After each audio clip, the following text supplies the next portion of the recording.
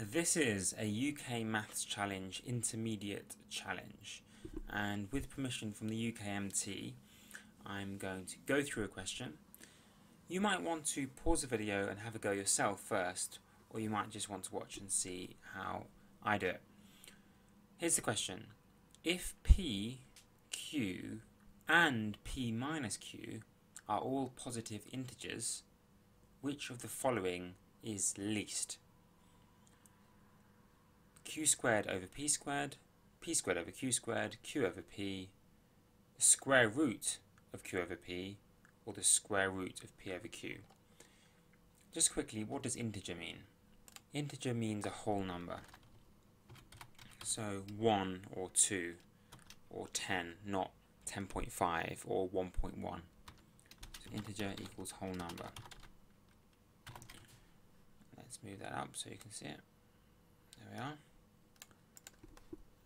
Now, I think the best way to go through this example is to think of a couple of numbers for P and Q and then test them out. But we're not just going to do that. We're going to try and discover a general principle about square numbers and root numbers when they apply to fractions. So the numbers I pick are going to be quite deliberate. Pretty much any number I pick would work, but these numbers will hopefully help demonstrate the principle behind it.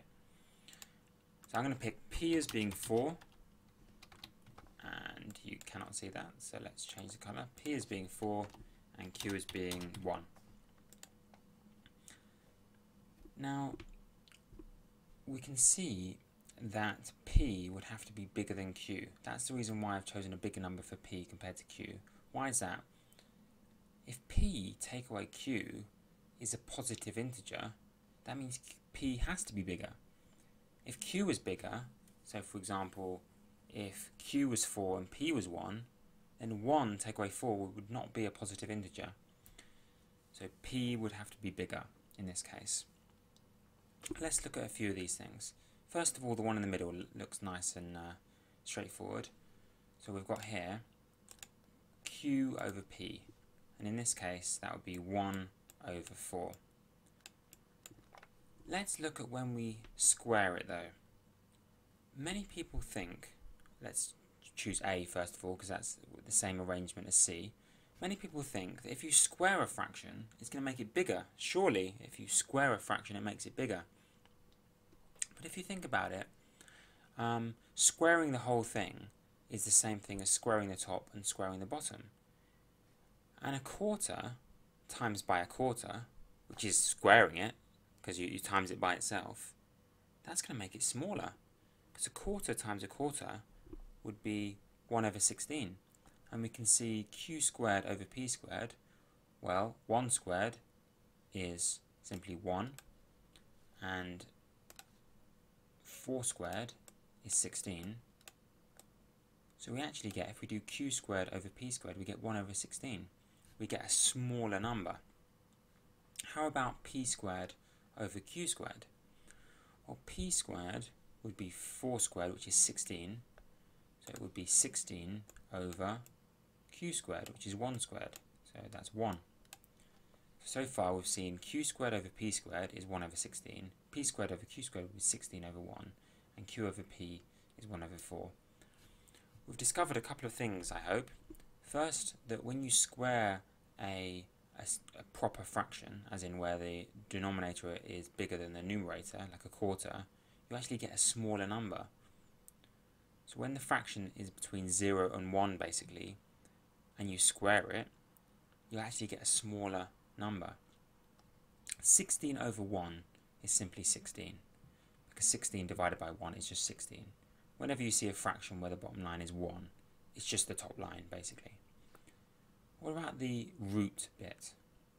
In the same way as squaring the top and the bottom is the same thing as squaring the whole thing, so for example, for A, what I could have just done is write it like this: Q over P, the whole thing squared.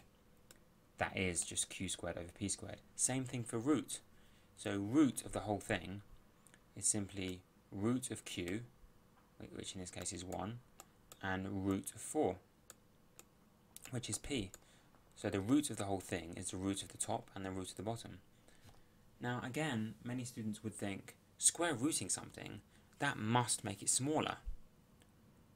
But with a proper fraction, again the rules are reversed. Square rooting something would make the fraction bigger. We can see this because what is the square root of 1? The square root of 1 is just 1, we're proving it. And the square root of 4 is 2. So it's gone from being a quarter, which is just q over p, to being a half. It's got bigger. And the square root of p over q is the same thing as the square root of p, which is 4, over the square root of q, which is 1. And that equals 2 over 1. And we saw from before that 2 over 1 just means 2. So the 5 expressions we have are q squared over p squared is 1/16, p squared over q squared is 16, q over p is a quarter, root q over p is a half, and root p over q is 2.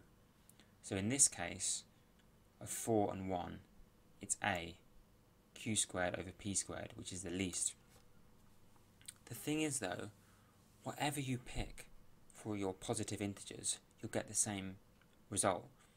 And you might want to go ahead and try different numbers. The reason why I chose 4 and 1 is because they're small numbers, easy to use. They're actually both square numbers, so when we square root it, we don't even need a calculator. And they're small enough that when we square it, it was a nice easy calculation. So I just use those numbers for demonstration.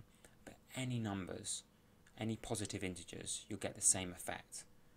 That for a proper fraction, when you square it, it actually gets smaller, and when you square root it, it actually gets bigger.